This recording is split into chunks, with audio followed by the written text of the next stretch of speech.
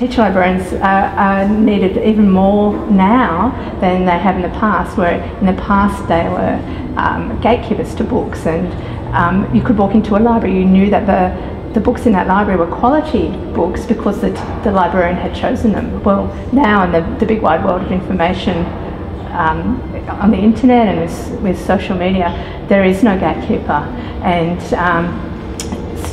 children need to know those skills. It's a crucial part of being a human in the modern world is being able to navigate information, and that's what teacher librarians do. They help students to navigate information, but they also teach all those skills so that when children come out of school, they have those skills, and they're lifelong learning skills.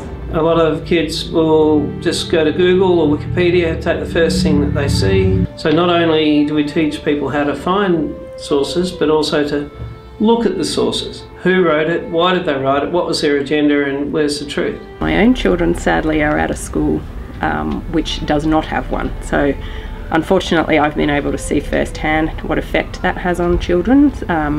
My children often, when they come home with an assignment, they don't know what process to follow. They get very frustrated, and I have had to sort of fill that gap from a parental point of view to sort of help them understand that process. So I suppose it's the confidence and skills that they're going to need into the future, you know, to find things out, because we don't know what sort of world our kids of today are going to be in if you don't have the 21st century skills that you need around digital literacy or digital technology or research skills. You know, how are they going to manage?